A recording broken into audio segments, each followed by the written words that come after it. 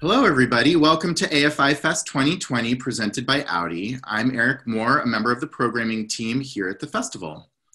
First, I want to thank our festival supporters, our presenting sponsor, Audi, our AFI members, and of course, you, our audience. So thank you all for being here.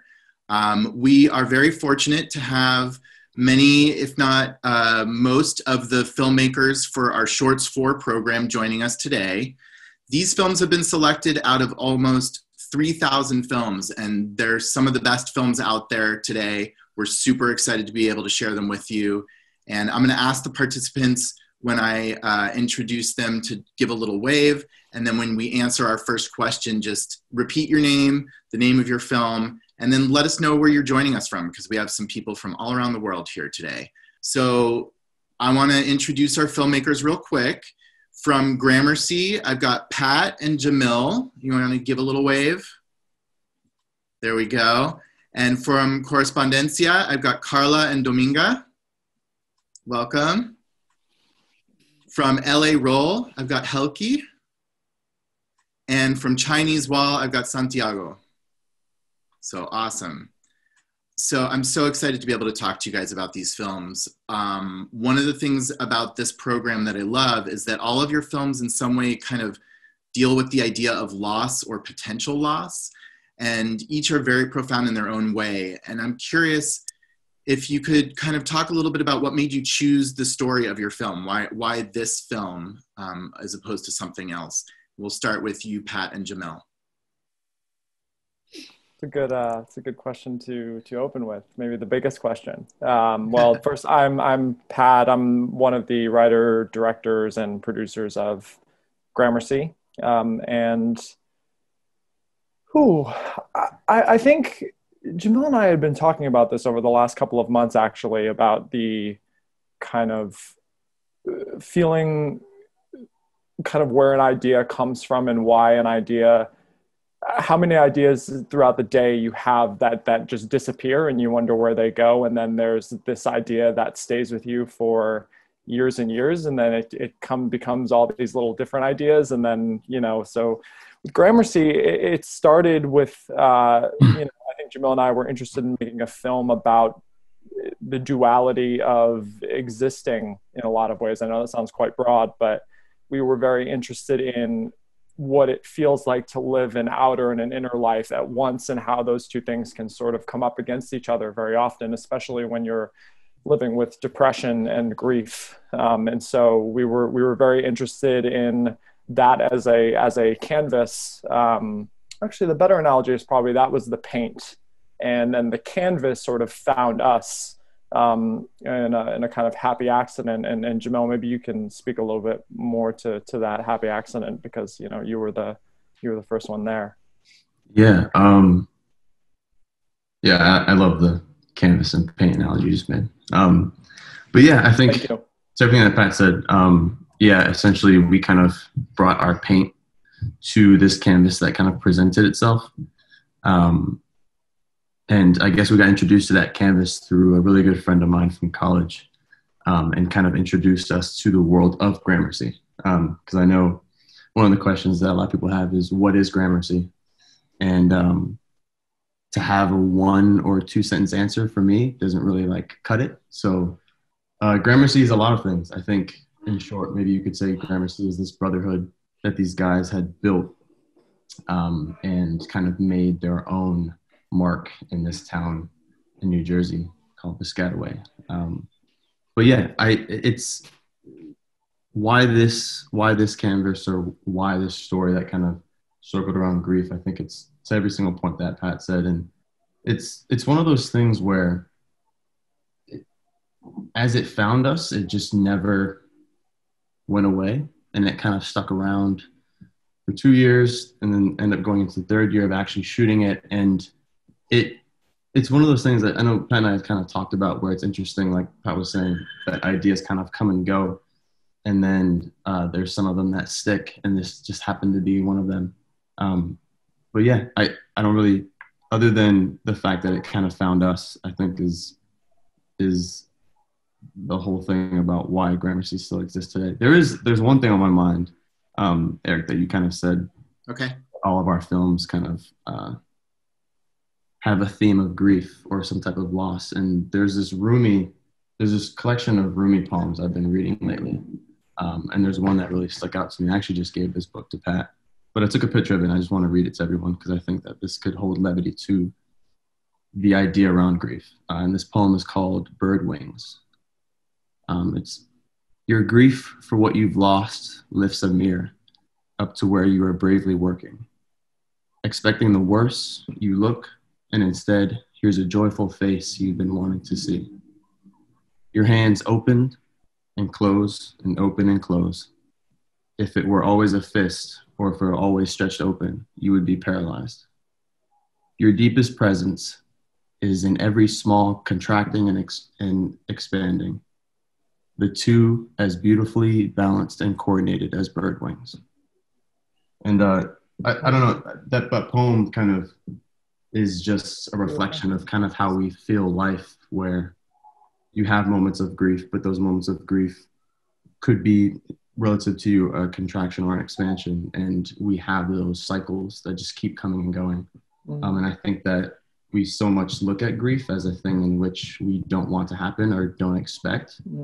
And in its totality, that's actually what makes life in general. And that's what makes an existence in general. And I think to kind of look at grief normally as opposed to a thing that we're trying to avoid, but when it happens, we have a hard time dealing with. I think it's a matter of normalizing that it's a thing that will always kind of come within your existence and will in turn just make the person that you happen to be at this given moment. So. And Eric, just one last point off of that, because Jamil, that just really reminded me of something that I think so much of film that is made about loss and grief is about thinking about the past or what's going to happen in the future. And I think we were really wanting to make a film about what grief feels like in the present moment, in the realest sense, and how it just feels to grieve and to feel lost. And in cinema, what does that look like? And I think in our film, for example, there's a lot of details that aren't there, that I think in a conventional story, it's about, what happened, how did it happen, why did it happen? And I think more than anything else, we wanted to make a film about just feeling grief and really feeling what that feels like and sitting with it, and how it's so unpredictable and so defies logic in a lot of ways. And so that was a big part of it too. Oh, thank you. That was lovely. And Correspondencia, Carla and Dominga, your film is obviously not directly about grief, but there's this kind of loss about normalcy to some degree. And I don't know, how did you find your story? Tell us a little bit about it. Yes. I know it's always awkward. I think you're still mute. I'm Carla. I come from Spain. I live in Barcelona. And the idea of the film was actually a proposal from the Catalan TV, which is the local TV in my region. And they asked several women, basically, to do this kind of film letters to each other. And as a film, like there were different, like there was a photographer, an activist, a writer, and I was like the choice for the filmmaker. So as I knew Dominga's world and films, I asked her if she wanted to exchange these letters with me. And we had met just once, I think, in Rotterdam. So we didn't know each other that much, but suddenly it was like a way to really to get to know each other, because film letters at the end, they are very intimate, like any letter. And in this proposal, the thing was to speak about women, but that was like the premise, that's all. And because of our work, I suggested, we spoke with Dominga, and then at some point we said, what if we speak about the women in our families? And my grandma died like 2 months before I shoot the first letter.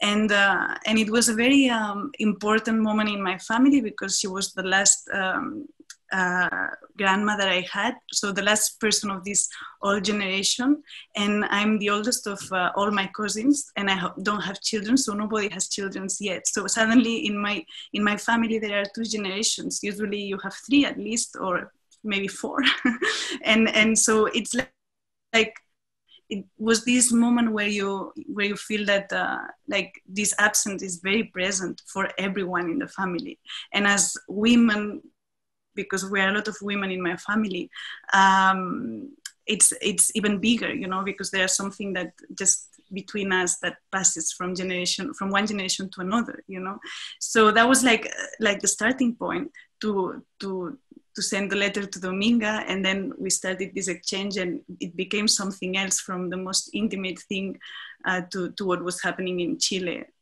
when Dominga did the last letter. Yeah. Dominga, do you want to add something? Yeah. Yeah. So first, thank you, Eric, and all your team. Like it's a great honor to be selected in this nice group of short films. And Dominga, I'm in Santiago de Chile, and as Carla was saying, this was a very spontaneous project. I mean, it was an invitation, and we didn't know it's gonna be a film. We thought it's gonna be like, I don't know, a little correspondence, maybe for TV or for ourselves. So it's nice that now people can watch it, but it's also strange because it's really intimate.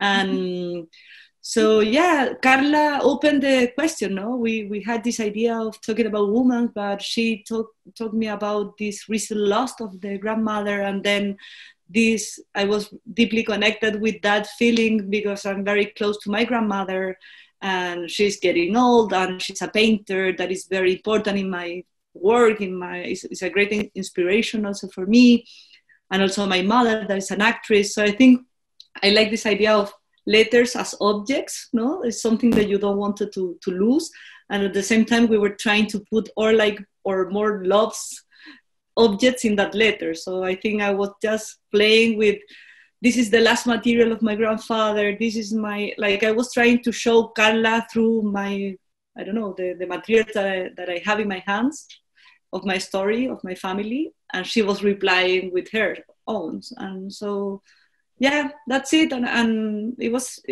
nice to make something so fragile and so spontaneous for me. So we were just playing with, I don't know, I was editing with a very simple, like e-movie, and recording the audio with my phone. So I think it was something very intimate. And yeah, and for me at least, cinema has to do with capturing something that is kind of vanishing, no? So regarding Lost, this is really connected with that. It was just to make something to capture what we can forget, or what is living. That's beautiful. Thank you. And about what, sorry. No, I was just gonna add that about what Dominga is saying is that for me was very important that moment when we had to leave my grandma's flat, because I had been there since I was born in that house, not living there but going to visit her in that house.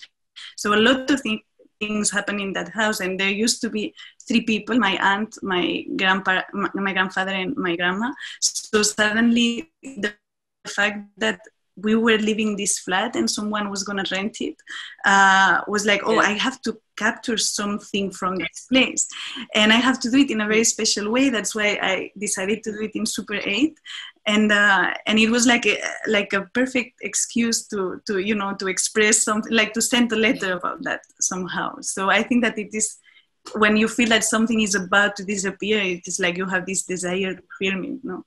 So it stays. Yeah, there's definitely like a fragility to your piece that is beautiful. So I think you captured it well. And then Helki with LA Roll, talk a little bit about kind of how you came to your story and, the potential loss of this culture. I love that loss is framing all of this. It's like really moving.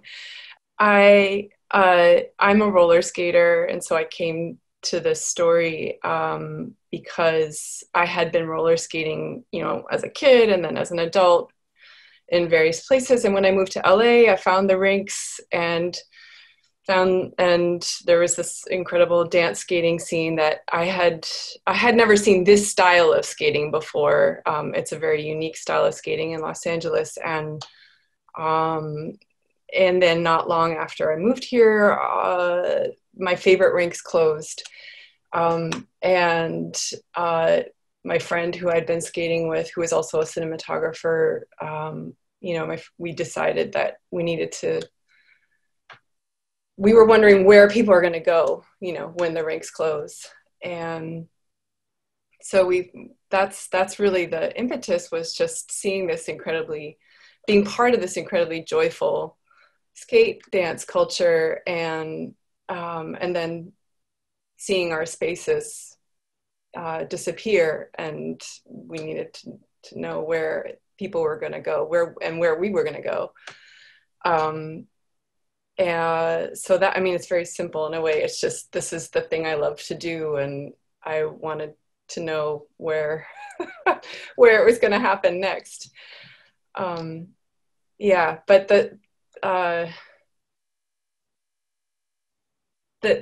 we wanted to show this, you know, through the joy of this activity. And I think that in the joy, you know, you feel the loss more. I think you, that was the way to experience the loss. That's it. Thank you. Yeah.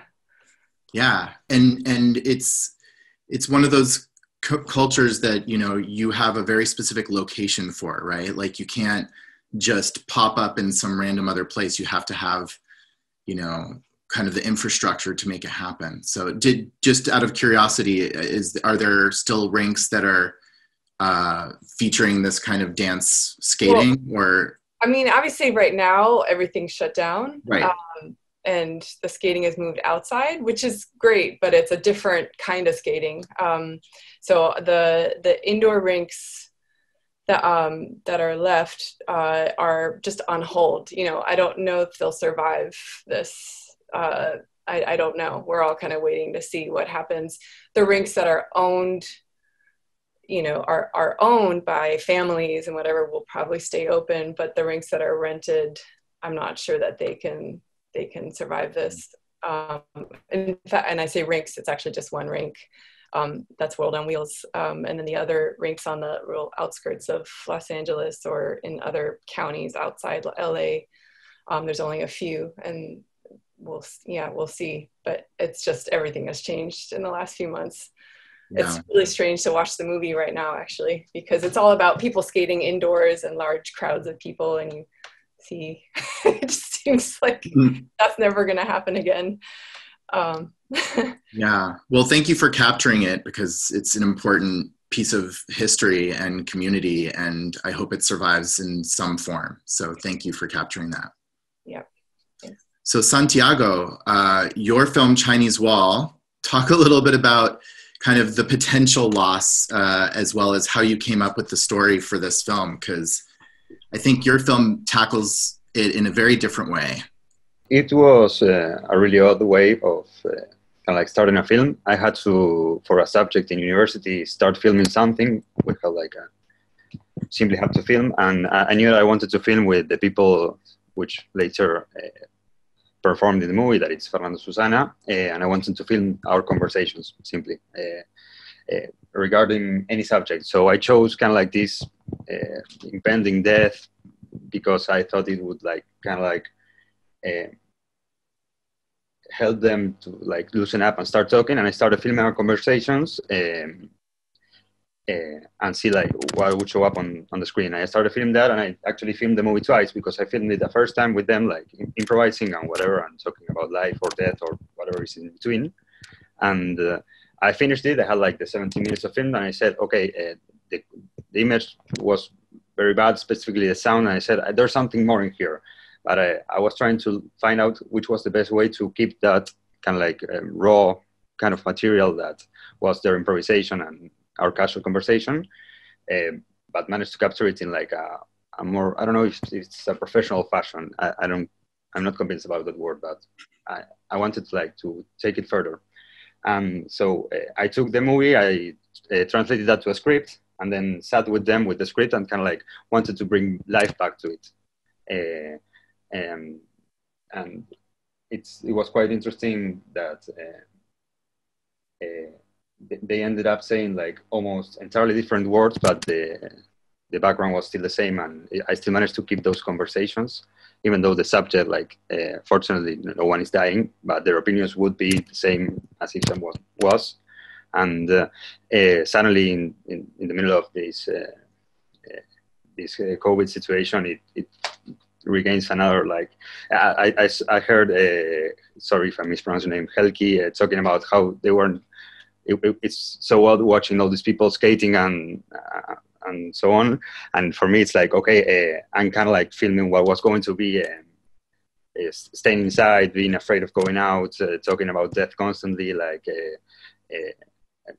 dwelling like in the same conversation on and on. And I think it was interesting because, I don't know, it's almost like how do you call it? Like from a prophecy, like you can like foreshadow what was going to happen, not regarding the pandemic on itself, but how we were going to approach it. That it's in a very similar fashion. That it's like a certain level of fear of death and a certain level of consciousness, and also like, okay, what do we want to do with our time, and what are our possibilities? And just because we have possibilities doesn't mean we have to take them, and so on.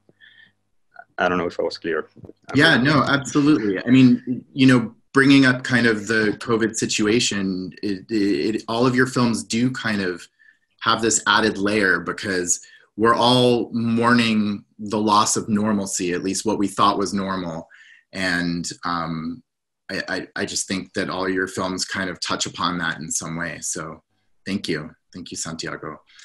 So, all right, my next question for you, a little bit more about filmmaking, is, all of your projects, they got pretty deep at various points. And I'm curious, while making the films, what did it teach you about your style of filmmaking? Did it give you any new perspectives on film in general, of how to make a film, on what it is to make your type of film? And we'll start with Pat and Jamil. Yeah, that's I realized I didn't even introduce myself the first time we spoke, but I'm Jamil. Yeah, that's a wonderful question. I think what we did find through our process was we did find a little bit of what it was. I think first what we wanted to make sure that we focused on was what it was that we wanted to tell. And we let that then dictate how we kind of approached the project itself. I think from the project, we've definitely learned, or at least for myself, I've learned that we essentially use the fabric of this community. So all the guys that you see in the film, they're like first-time actors, like nothing, like the party that they went to, the house that we shot in, like that's actually Shaq's house. The party they went to, that was like, a party house that they used to always party in when they were young. The friends, the connections, they've been friends since childhood. So all these elements that couldn't really be recreated, we use that. We use the advantage of what that brings, and it brings this type of this camaraderie that couldn't be fabricated if we were to traditionally find actors to then play these roles. And I think even just understanding the fabric of that community and how it was so deep rooted in such a like beautiful dance culture, and every element that kind of comes with that, and the brotherhood that they formed within that, the process of that really shined to a truth that I think Pat and I really cling to. And it's this kind of thing that you get with individuals who are first-time actors or haven't acted previously, that the layer of their connection didn't come from us picking one person from here and one person from here and trying to create an environment. We were somewhat approaching the environment as it already existed, and came there with a story in which we wanted to tell around this world. So it was almost like blending this idea of what we had written as a fictional story that was maybe inspired by, you know, personal experiences or what have you, around an area that is probably the closest depiction of just everyday life and people who have these relationships. And I think in that process, I know for me, I found that I kind of love the idea, that duality of taking something that could be a fictional story and blending it with a real world canvas. I guess we keep coming back to the canvas, but it's kind of very in line with some of the filmmakers that we adore, like Abbas Kiarostami, where he takes stories or a type of structure of a story of what he wants to tell, and then finds that individual or that vessel that can tell it, and will kind of take his script as more of a blueprint and use that as his guiding light to kind of maneuver his way through a real area. And I think that type of filmmaking approach, just it kind of gets to this truth that it starts to ask questions beyond the film, of, you know, is this someone's real house? Are these real forged relationships? Did his brother actually pass away? Things that you couldn't ask for maybe a more traditional style of approaching a way of a film. And I think that those questions are such important ones that the audience then has to kind of deal with and ask themselves, and then try to come to their own conclusion on things. And I think that those questions will only come up because of the process we took. And I think that process really shined a light to the type of approaches to stories that I think are really, I guess for myself, they're really profound and deep. So. Yeah, that's beautiful. That's resonates very deeply, of course. You know, Jamil, you bringing up influences also makes me think about just what a long process it was for us to find what Gramercy became, you know, through the development process. And I think, you know, Eric, we started with, you know, if you've seen the film, it's half the film is in color and half the film is in black and white. And the stuff in black and white is kind of the grounded physical world that Shaq is in, and then the stuff in the color is kind of what's going on in his subconscious or his emotional life, and it's, you know, representations in you know, lush, beautiful nature. And so when Jamil and I kind of had decided on those two frameworks to develop the film, a lot of natural influences came up. So, you know, we did a lot of pulling from Wong Kar-wai, and Jamil mentioned Abbas and Andrei Tarkovsky and Wim Wenders, and a lot of these, you know, Lynn Ramsey, a lot of these filmmakers who, you know, you take a little bit of this from them and a little bit of that, and I say, wow, that really moved me. And, you know, I think overall, I think the process of making Gramercy, I think for me personally, I figured out where I fit into all the cinema that I love, and what it means to be kind of the amalgamation of all of your influences plus your own personal experience, and kind of how you filter those things through. And, you know, when we were watching the film, there was a wonderful drive-in screening that we got to do in Queens in New York a couple weeks ago, and just watching the film in a cinema for the first time, because we haven't had the chance with, you know,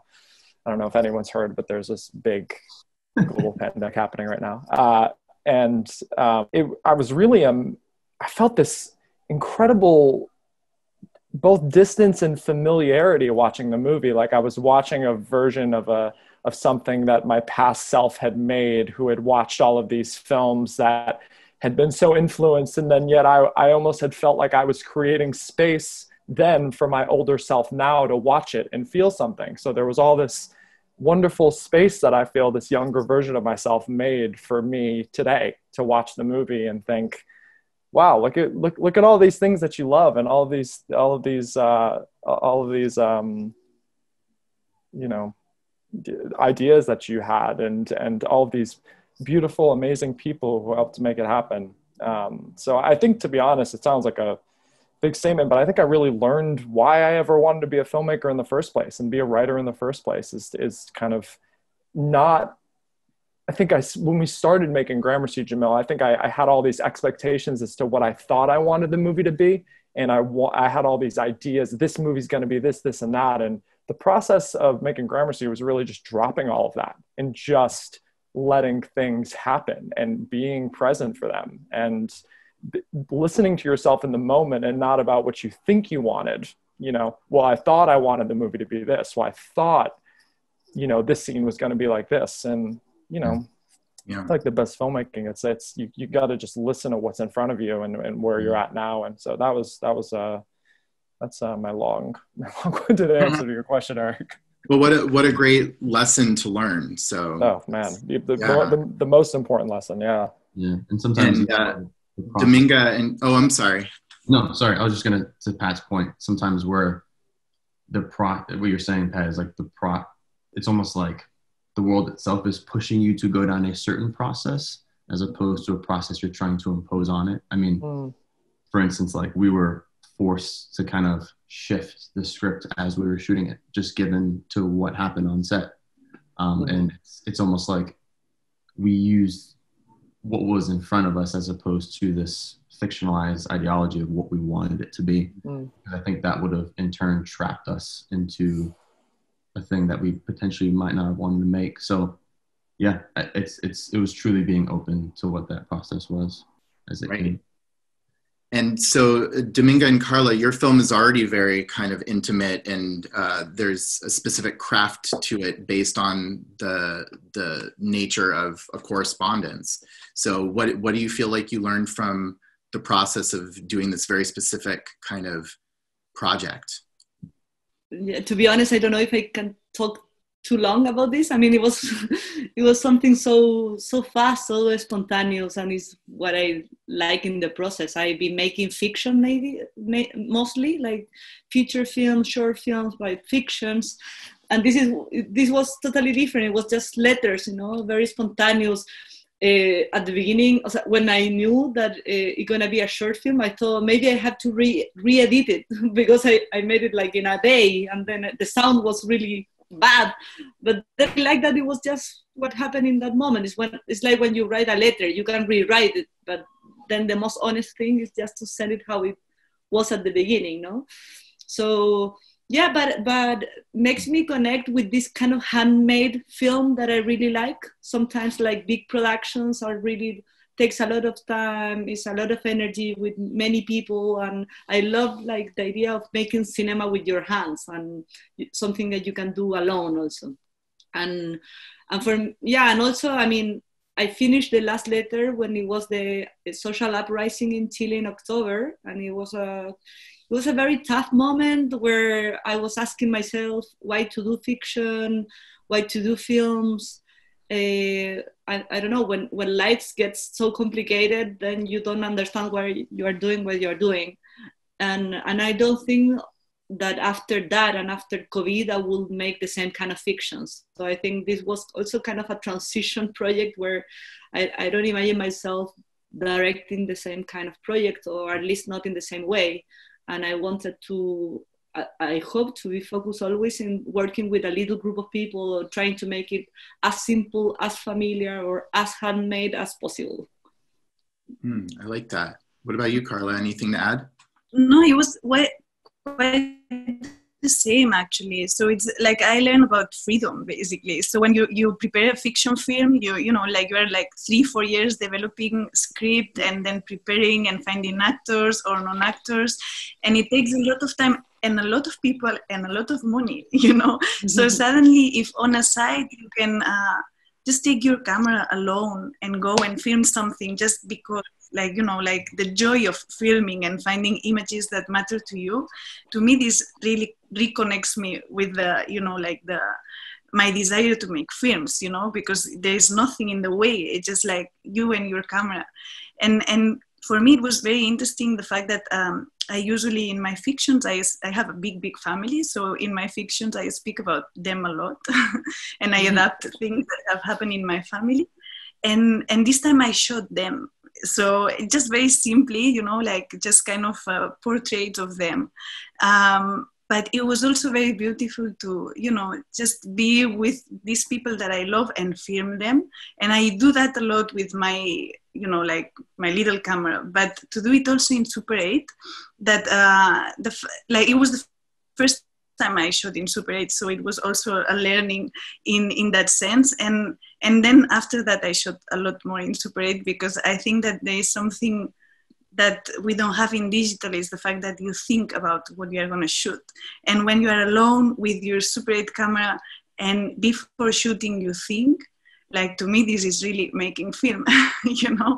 So it was it was also very, like, the whole thing was very spontaneous and it's like a handcraft, you know, and I wish I could have, you know, like cut the film. I actually edited in my laptop, but I don't know, it just it connects you with the origins of filmmaking, you know, and realizing that with just little you can do a lot and you can express really deep emotions, and sometimes you don't need like 3 million and 100 people to make a film because it's still a film, no?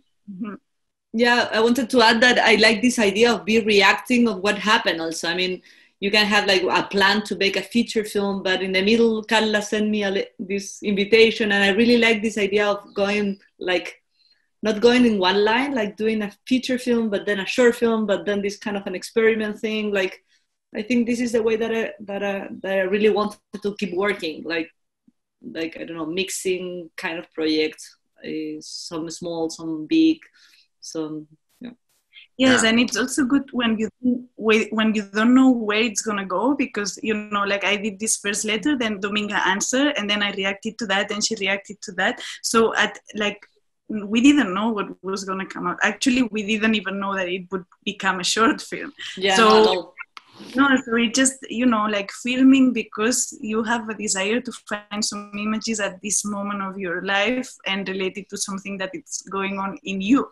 So, and I think that this is very good to be doing that meanwhile you do like maybe bigger things. Well, it's very cool to see how it all kind of came together, because you can, with your film, you can definitely see the pieces, and you can see how it all comes together. And so I think you did a very good job of that. So thank you. Helki. Well, I mean, I came into this project not really knowing that much about filmmaking.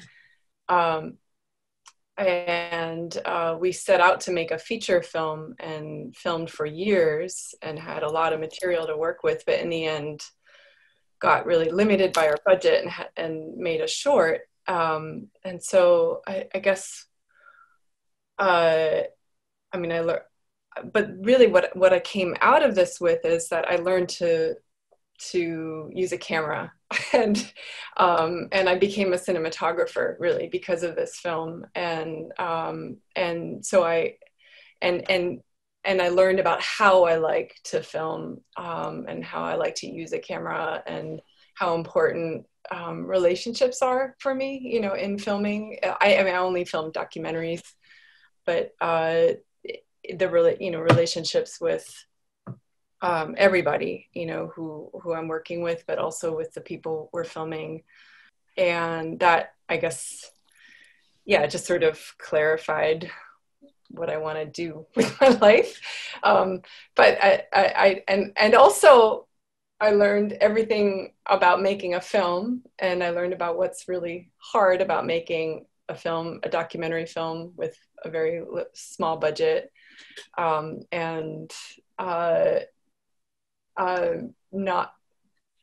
So it's kind of like I learned equally what I don't want to do again.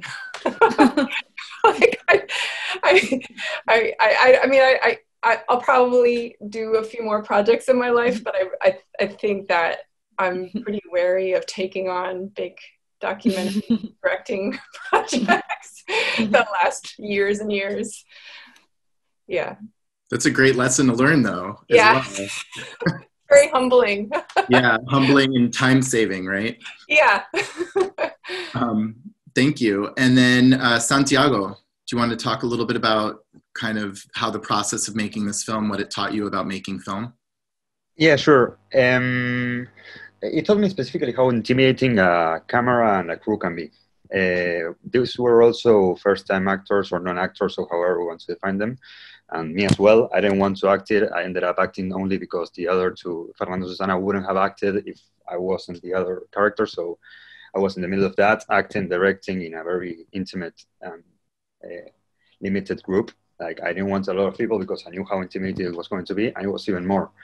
And it was interesting to see the difference between filming it the first time, which with a reflex camera, very little in a corner, and the difference between that and having a full-size movie camera, 14 people walking around, having to have a microphone on, or you know, you can't look at camera, but you can't also look at a light, for example. And until you're on the other side, perhaps you wouldn't learn that. And it was interesting, and it undoubtedly affects what's going on and this natural feeling of it, and trying to